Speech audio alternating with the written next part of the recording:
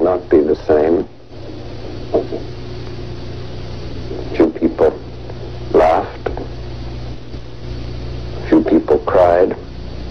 Most people were silent.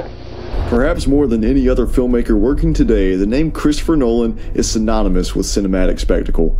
From The Dark Knight to Inception to Interstellar, audiences know that they're in for quite the journey anytime he makes a new film. Nolan's latest and greatest project is Oppenheimer, a 3-hour biographical thriller about the mind behind the first nuclear bomb. Starring Cillian Murphy in the title role, this is Nolan's first R-rated film since Insomnia back in 2002, as well as the first film with Universal Pictures after breaking up with Warner Brothers in 2020.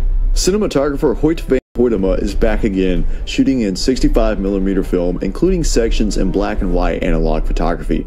Practical effects are also front and center, with real explosives used to recreate the infamous Trinity nuclear test for the film. With an ensemble cast also featuring Emily Blunt, Matt Damon, Robert Downey Jr., and Florence Pugh, Oppenheimer comes to theaters on July 21st. For Screen Scene and Thomas Manning, I'm Noel T. Manning II. Now I am become death, the destroyer of worlds. I suppose we all